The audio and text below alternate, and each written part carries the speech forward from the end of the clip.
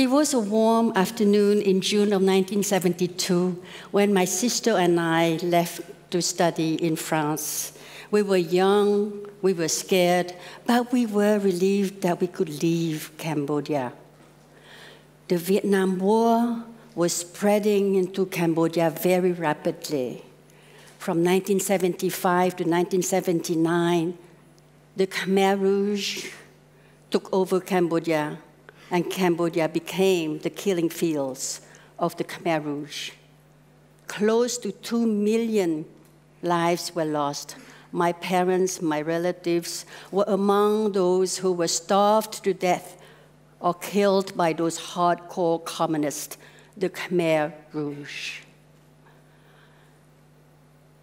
It took me 18 years in exile to return home with my husband and our 2 young daughters to be part of the reconstruction of Cambodia. I became an activist. I joined politics. I got elected and then nominated as the first woman to run the women's ministry. Before that, it was run by a man.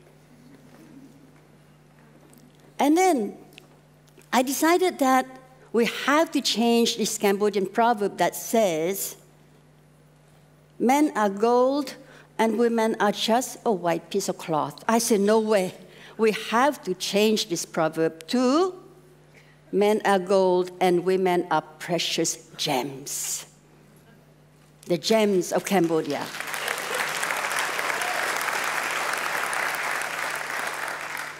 We campaigned throughout Cambodia to push for the adoption and the implementation of the law against domestic violence and against human trafficking. Women at the grassroots level were becoming candidates, joining politics. Yes. As a woman and a minister, I had to serve the prime minister, of course, not from my party, because it was a coalition. Mr. Hun Sen, the Prime Minister of Cambodia, is one of the long-last Asia's dictator. He has been in power for the past 34 years. Cambodia is one of the most corrupt countries in the world. The children, the cronies, the relatives of Mr. Hun Sen own the top businesses. The court, the judiciary, is used to silence critics of Mr. Hun Sen and surely to put the opposition members in jail. In 2009, Mr. Hun Sen targeted me. He didn't say nice things about me, insulted me in public. And I took him to court. He took me to court, and I lost, of course. However, each day that I went to court, hundreds and thousands of women and men marched with me to court for justice. And they mobilized funds to pay for the fine. Justice always prevails. In 2013, the opposition that I joined after leaving the government won the election, despite the fact that it was not free and fair, but we won the election in 2013, but we were denied victory. We protested peacefully. We demanded recount or re-elections. Thousands, close to 1 million people came to Freedom Park, marched peacefully with us throughout the city, the streets, saying, "Pado, pado, pado, pado, change, change, change." They demanded the end of the culture of impunity. They demanded the end of corruption. The workers demanded fair wages and better working conditions. The women wanted free health care, dignity.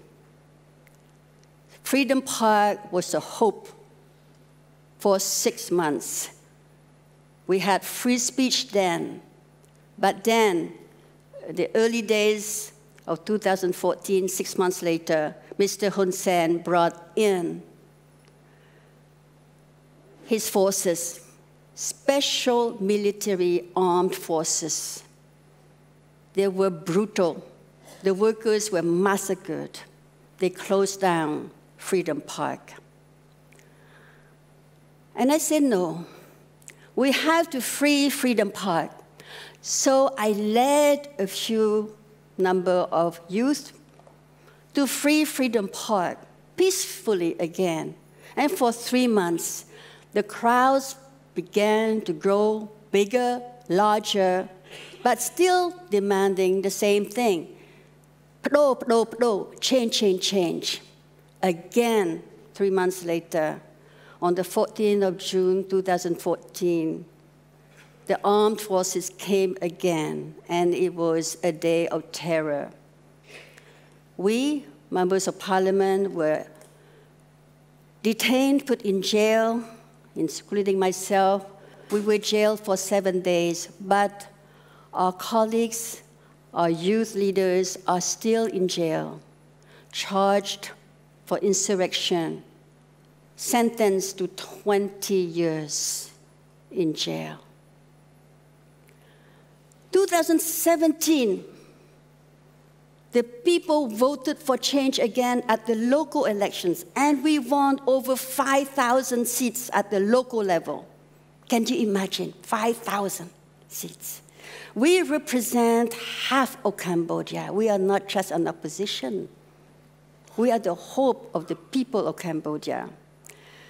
Then Mr. Hun Sen realizes that he had to change a scenario. And his scenario is to destroy and to kill democracy in Cambodia. And today, democracy is dead in Cambodia. There's no freedom of speech. Mr. Hun Sen closed down 20 radio stations in 1 week. He went after civil society.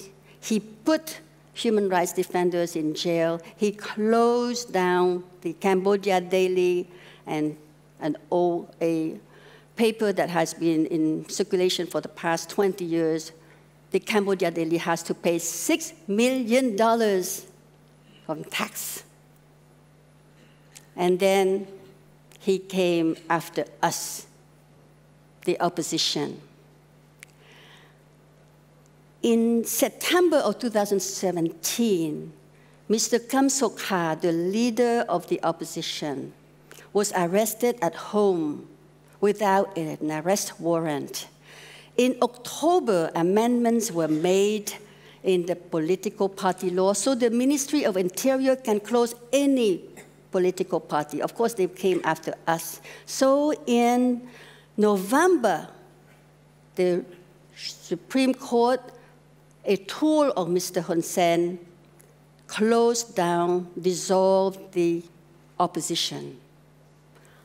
We lost our seats as parliamentarians. Our 5,000 locally elected officials also lost their positions. They live in fear in Cambodia today, but they are determined to keep on fighting for democracy. We, the top leaders of the opposition, are banned from politics for 5 years, and we are in exile. We have just called on our people to not go to vote, because on the 14th of May of this year, the opposition party was denied the right to register and to compete in the election in the next few months, in July of this year. How can you call it free and fair elections if the leader of the sole opposition is in jail, another leader is in self-exile, and the top leaders are in exile? And there is fear inside Cambodia. There's no civil society, no freedom of speech, no independent media. How can you call it free and fair elections? So we are saying to our people, and this is a campaign that is going live every day, gaining a momentum. Don't go to vote on election day. Stay home, take a nap. Stay home, take a nap. This is the call for boycott. So we are calling on the international community to be on the side of democracy and to call the next election a sham. Especially the government of Japan must pull itself out of this electoral process that is a sham. But some of these democratic governments still believe that they have to deal with China. But China is everywhere. China is not just in Cambodia. China is everywhere, correct?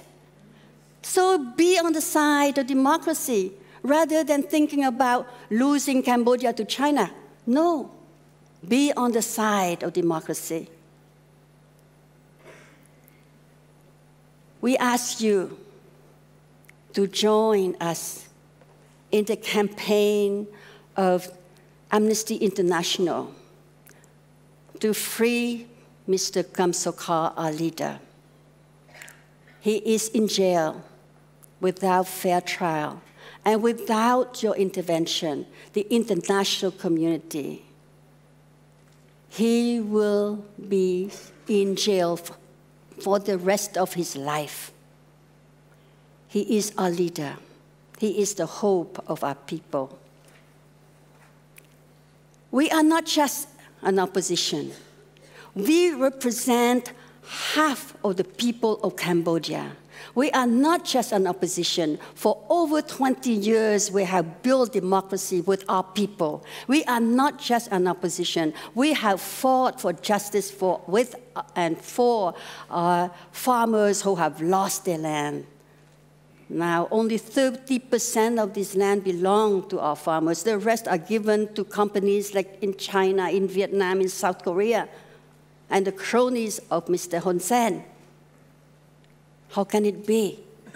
You cannot think that you can reform a dictator, correct? But you can help democracy. We are not just the opposition. We know that in free and fair elections, the people will vote for change. We know that we can build a better Cambodia. This song that I sing on the trail of the campaign, and it's about the land, it's about the forest, it's about the river that we once had.